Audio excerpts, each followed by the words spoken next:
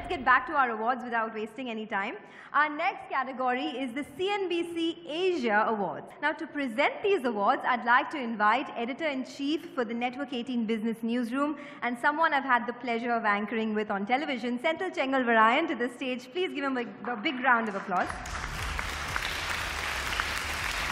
And we'd also like to invite on stage the CEO and Managing Director of Tata Consultancy Services, N. Chandrasekaran, to present the next set of awards. And Chandra is also incidentally part of our Asia Business Leader Awards jury. We'd also like to invite the Senior Vice President of International News and Programming at CNBC International, John Casey, and Managing Director of DDI India, Andrew Warren Smith, to join both Chandra and Senthil in presenting the award.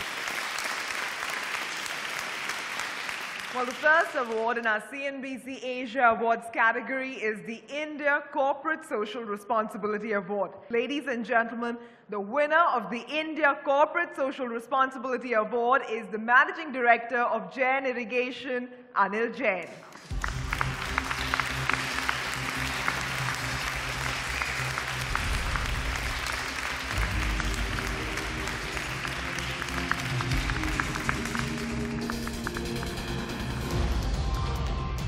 Few words from you is you set apart 5% of your profits for CSR, so you will have no problem meeting the 2% target that the government will announce. We did that about almost 7 years ago. So we are not doing it because government is saying so. We are doing it because we think that's the right thing to do. Vision of our company is leave this world better than you found it.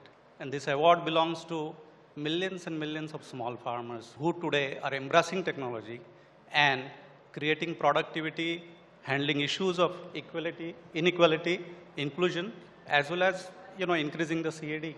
I mean, in terms of $35 billion of exports. So farm sector can do it, small farmers can do it, and make India really a superpower.